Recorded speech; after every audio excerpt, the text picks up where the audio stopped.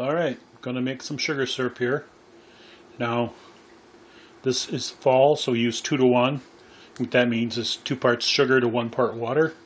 And I go by volume, and I'm going to be using 2 pint jars of the sugar to 1 pint jar of water. Okay, I'll mix that up now. Water's in there now.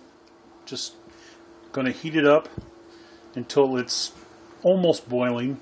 Then I'll start adding the sugar. I like to add to hot water to get the effect that I need, to get the chemical effect that needs to happen. Alright, so it's just getting ready to boil. I'm going to start adding all the sugar, and we'll let it get to temperature and then cool it off and give it to the bees tomorrow morning. Alright, so we'll stir it lightly here until it gets all mixed up. Heat is still on. I like to get to where it is clear before I call it good. Then we gotta let it cool down to a certain degree, and then put it into the jars that'll go out into the inside hive feeder.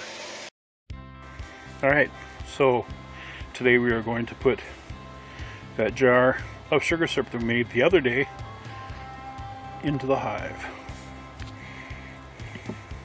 We're going to take off the plywood cover, and nothing is in there.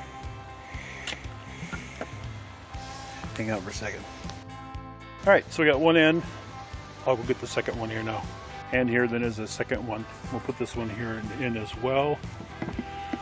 Take the cover off. And put the jar in. Now there's some bees. I need to kind of get them out of the way. There we go. There.